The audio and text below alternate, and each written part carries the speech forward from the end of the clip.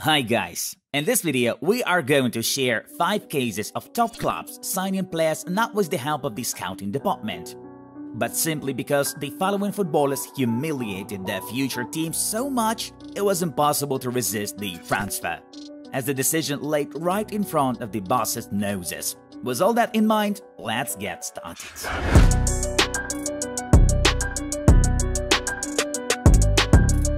Mohamed Salah is by far one of the best players on the planet at the moment, though the Egyptian could never have reached the high level if not for 2 special performances. Back in 2013, Salah represented Swiss Basel without showing anything outstanding there, but in the autumn Champions League group stage clashes against Chelsea, Mo has managed to shock absolutely everyone. During the away match, Salah scored a goal and helped Basel grasp a sensational 2-1 victory, and in the home game, he had done his best at mocking stellar opponents. Pensioners defenders and goalkeeper Petr Cech suffered especially hard from his actions. Mohamed netted a goal, struck 3 shots on target, made 3 key passes and completed 2 dribbling attempts. Consequently, Basel received another win, but with a score of 1-0. After mentioned appearances, the Chelsea management decided to sign Salah during the winter transfer window, so on January 2014, Mo already poses with a London club jersey.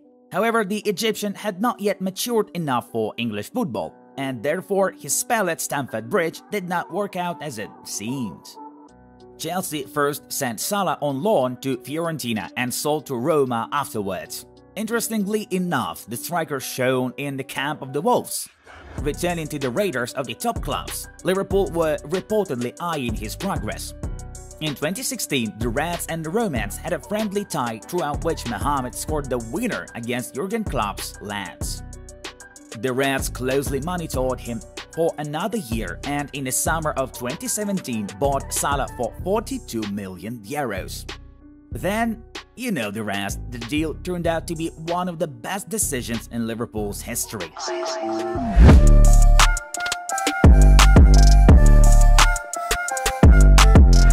Who said that such random purchases of big teams have always had successful outcomes? 2016, the year when Atletico Madrid made the same mistake as Chelsea. In the Champions League group stage of the 2015-16 season, the Indians hosted Benfica at home and experienced all skills of midfielder Nicolas Gaitan. Firstly, the Eagles performer equalized the score, and after that he delivered an assist for the decisive goal. Benfica triumphed 2-1 and Atletico immediately included Gaitan in their transfer shortlist.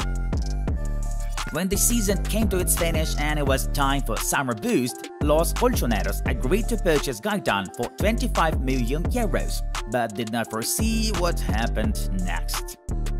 Throughout his 2-year spell in Madrid, Nicolas provided only 4 goals and 5 assists in 49 appearances. Thus, the move quickly turned into a flop.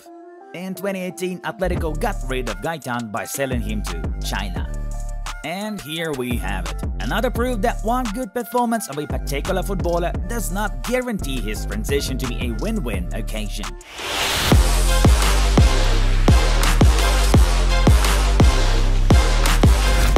In terms of efficiency, Bernardo Silva makes a much better case.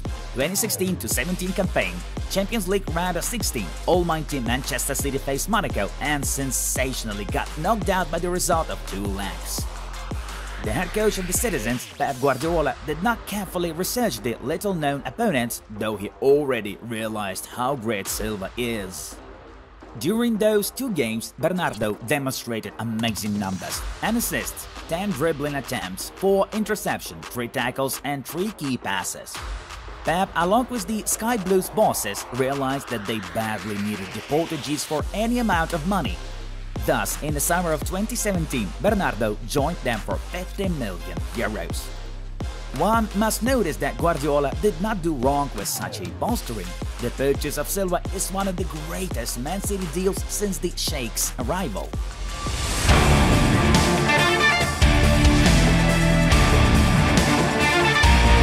At times of his career at Liverpool, one of the favorite victims of striker Fernando Torres were Chelsea. for 3.5 years in England, the Spanish slotted 7 goals in 8 appearances versus the Blues. And the streak began right in El Niño's first season in the Premier League and from his first meeting with the Pensioners in the 2007-08 campaign.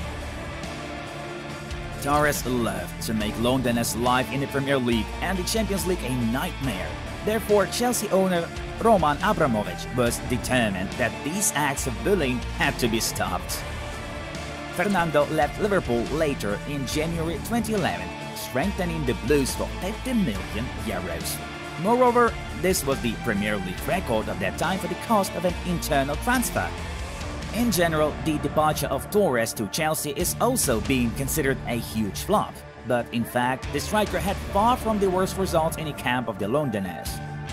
172 appearances, 45 goals and 35 assists, as well as triumphs in the Champions League, Europa League and FA Cup. Undoubtedly, given the amount of the agreement, Chelsea expected much more from Fernando, but still, it was more of a good decision than not.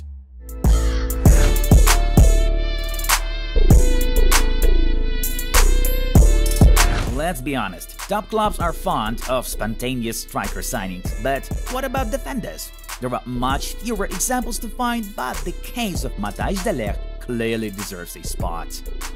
At the age of 19, the Dutchman won the 2018 Golden Boy Award and was named Young Player of the Year thanks to his excellent talent shown at Ajax. However, this was not enough to immediately earn the promotion. European football giants may already have heard of De Ligt, but were totally not rushing to make bids. And yet, after a couple of months, the representatives of Juventus fell in love with Matthijs.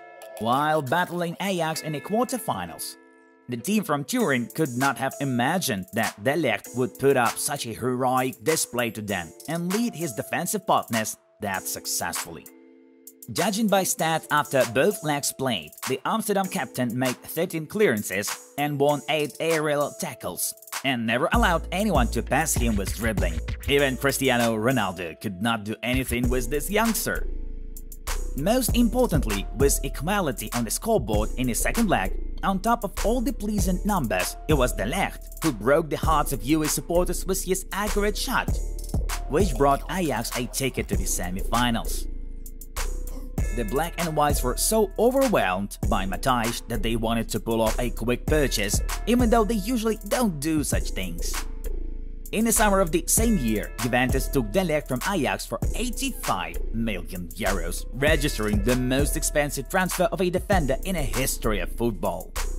It's still difficult to assess whether this agreement is successful or not. Sometimes journalists and Juventus fans harshly criticize Matthijs, and on another day they praise him. Nevertheless, De Ligt has been playing for the old lady for quite a while, which means they are rather satisfied with the guy. Well, even if he does not manage to make himself more noticeable in Italy, then just recall that the Dutchman turns 23 years old in August. And this is totally not the age when one should give up on perfect opportunities. Matthijs still has a long way to go. Friends, what do you think about impulsive transfer deals? Consider them a total risk or some sort of all-in policy? What suits better for a big clubs? Let us know in the comments below. And at the same time, write if you enjoyed the list and if we should do the second part. The Top Football channel was with you. Thanks everyone for watching. Bye bye.